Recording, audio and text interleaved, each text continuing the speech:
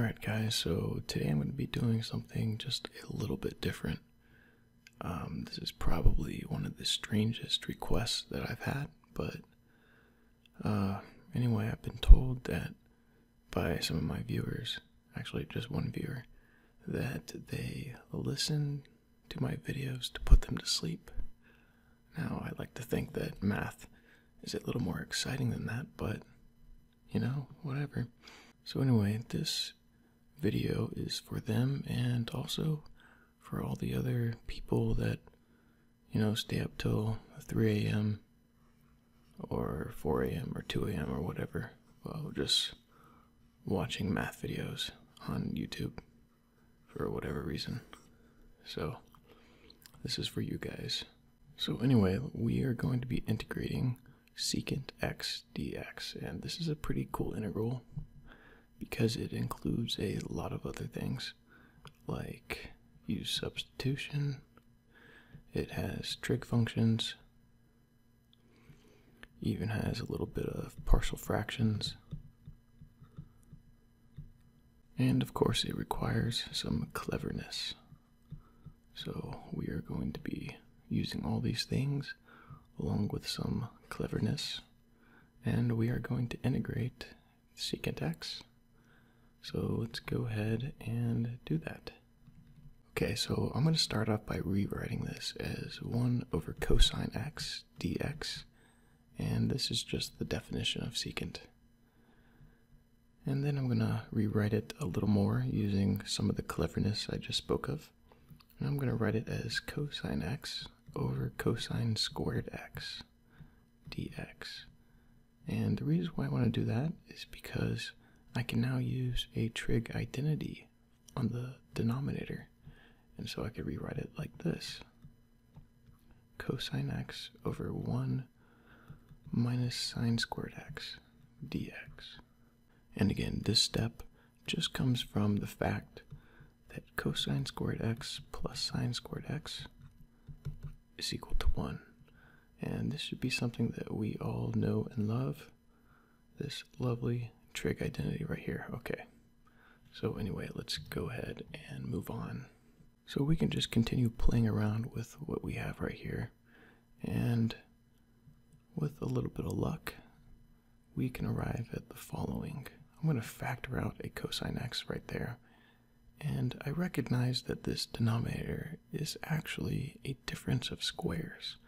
1 squared is 1, and then sine squared is sine squared, so I get 1 minus sine x times 1 plus sine x. And of course, we can't forget our dx right there. I know some of you guys in the comments have gotten on to me about that before, so I'm going to pay extra close attention to not leave this off. Anyway, the next thing that I realize is that this denominator has 2 factors, and usually that's indicative of using partial fractions. So let's go ahead and try to decompose this fraction using partial fractions. So I want 1 over sine x, whoops, let me erase that real quick.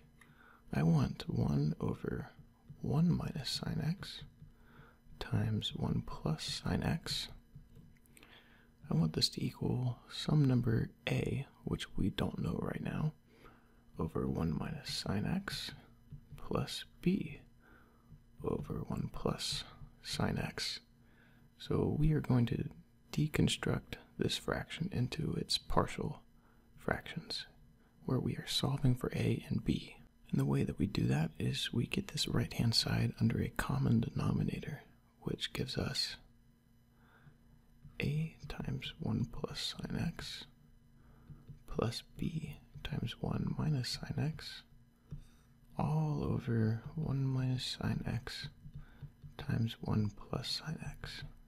So we have an equality right here, and the denominators, they can cancel, and what we are left with is 1 equals a times 1 plus sine x plus b times 1 minus sine x.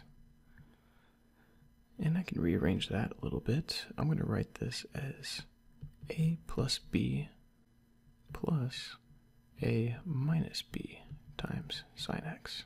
So from this, we actually get two equations because this left-hand side is really 1 plus 0 times sine x. And so the coefficients on the sine have to be equal, so 0 has to equal a minus b, and also the constants on the left-hand and right-hand sides have to be equal. So a plus b has to equal 1. And so we get a plus b is equal to 1. So here's our first equation, here's our second equation.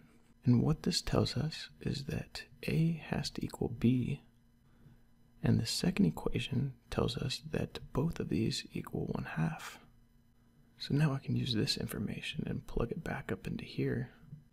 And so what I get is that 1 over 1 minus sine x times 1 plus sine x is actually equal to 1/2. I'm going to go ahead and factor that out because they're both the same. So 1/2 times 1 over 1 minus sine x plus 1 over 1 plus sine x.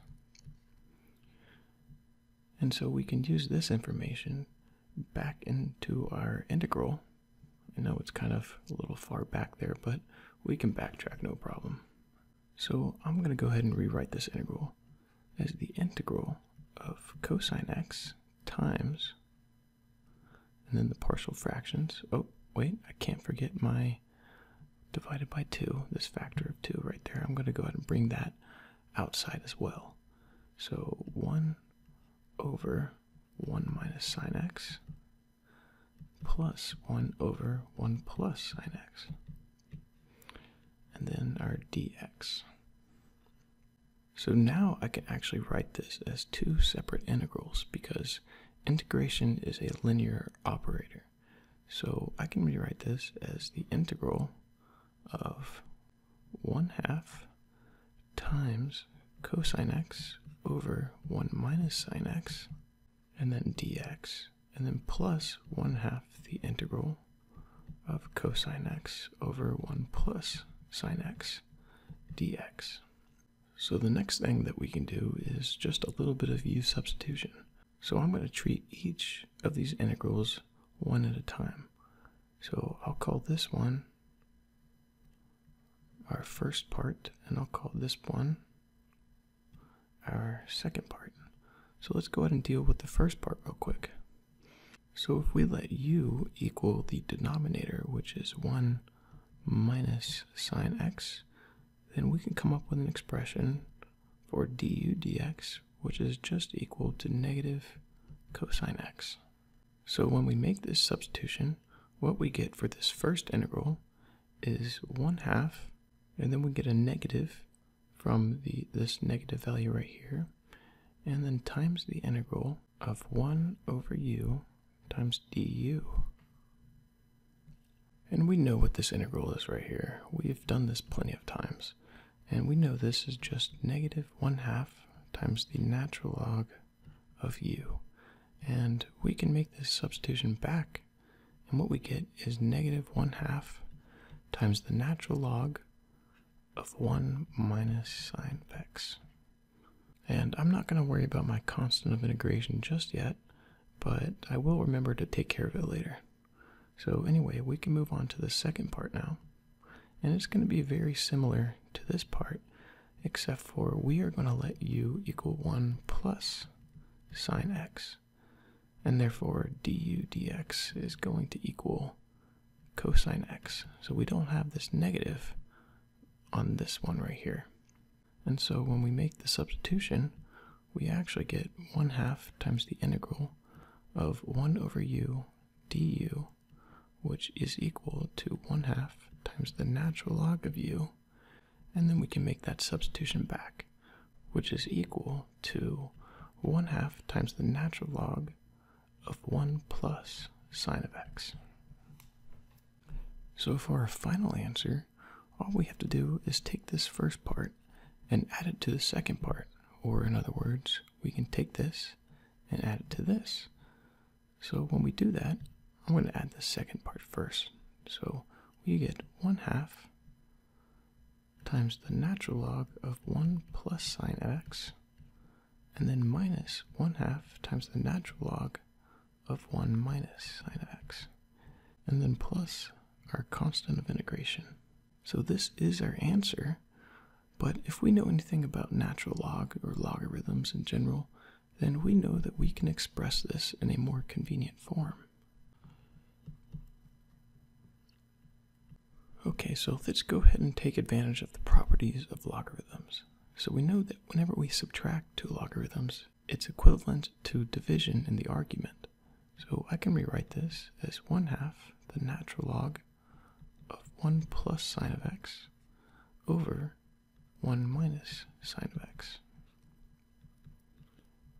And I can rewrite this further as 1/2 the natural log of 1 plus sine of x over 1 minus sine of x, and then I can multiply through by a fraction that's equivalent to 1.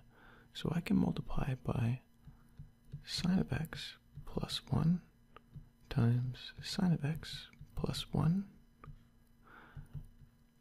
And so on the bottom we get the difference of squares, and therefore I can rewrite it like this. 1/2 times the natural log of 1 plus sine of x squared over, then we have difference of squares right here. So I can write that like 1 minus sine squared of x. And just don't forget to keep our plus c floating around.